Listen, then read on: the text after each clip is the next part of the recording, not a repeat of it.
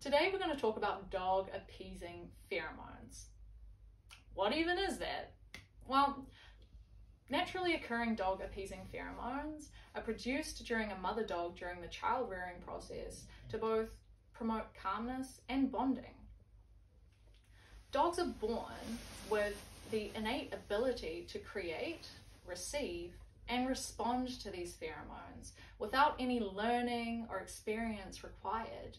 Their physiological responses and their behavioral responses are hardwired from birth. Now, why does that matter to us? Well, we can exploit our knowledge of these pheromone systems to both support the treatment of behavioral issues, but also to prevent them from occurring in the first place. How do we know this? Research, lots and lots of research over decades. We understand now from research that puppies who are using pheromone treatment from the ages of 8 weeks to 16 weeks old not only show a reduction in stress-related behaviors like excessive vocalizations, but they show improved socialization scores a year after the pheromone treatment finished. What that means is that from that early support during their socialization period, they're better adjusted as adults to different kinds of stimuli and different kinds of environments than their peers who don't get that pheromone therapy.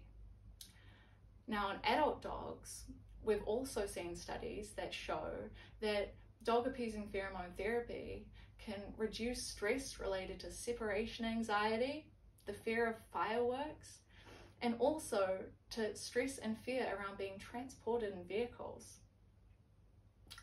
Not only are these studies showing that these treatments are effective, they also show that it's 100% safe, completely safe, not only as a solo therapy, but also in conjunction with any other number of therapies, including medication you might get from your vet. So the most commonly available dog appeasing pheromone therapy available to the public is Adaptil. And while it comes with a price tag, in the long run, it's often worth it. Now, there are 3 different kinds of products that you can look at depending on what you're wanting or needing for your dog. The first kind of product are our collars. So you can get puppy collars, collars for small dogs, and collars for large dogs. And these last around 4 weeks. For our study involving those, much higher socialization scores, they were using a collar form, meaning that the pup had 24/7 support.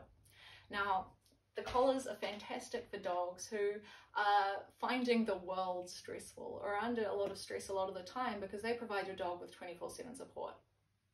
The next product that's most commonly used would be our diffusers.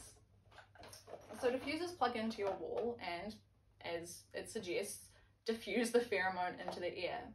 That means that diffusers are area specific. So if your dog's not in that area, they're not getting the pheromone therapy. You can often see them around in your vet's office. The last commonly used product is a spray form. Now, sprays are really good when you're trying to help your dog overcome something that is quite specific. So your dog isn't under much stress in general, but perhaps they've got a specific fear of fireworks or of the car or around certain things happening either inside or outside the home.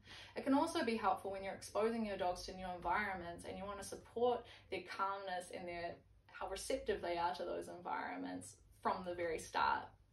Now, like all products, it's really important that these are all used correctly in order to work. With our sprays, we can't be stingy. You can't just go and do 1 or 2 sprays and think that's going to be okay. As the product suggests on the packaging, you need to use 8 to 10 sprays every time you use it. You're also going to need to have it sitting to the side or where your dog isn't able to smell it once you have sprayed it for around 15 minutes while the alcohol dissipates.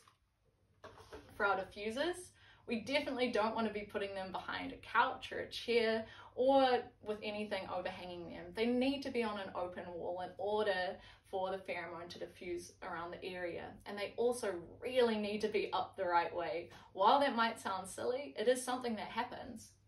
With our collars, it's really important that they are snug against the skin.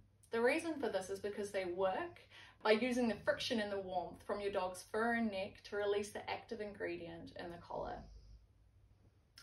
A while ago, I was really skeptical that these products worked, and it was because I'd heard mixed results from people and I hadn't read the research.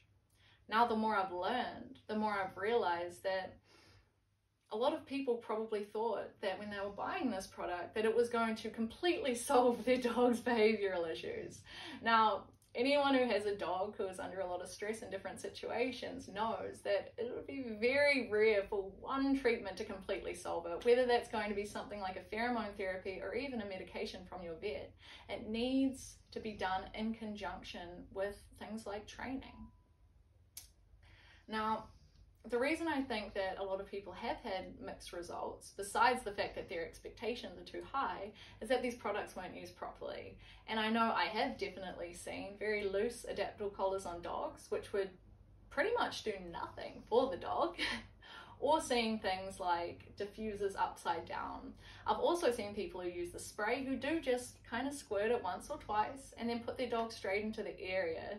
So you've got a dog who's being exposed to alcohol fumes without the actual benefit of the pheromone therapy.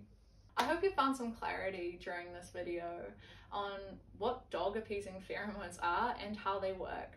If you're more interested in reading some of the research or looking into it, we'll add some links at the end.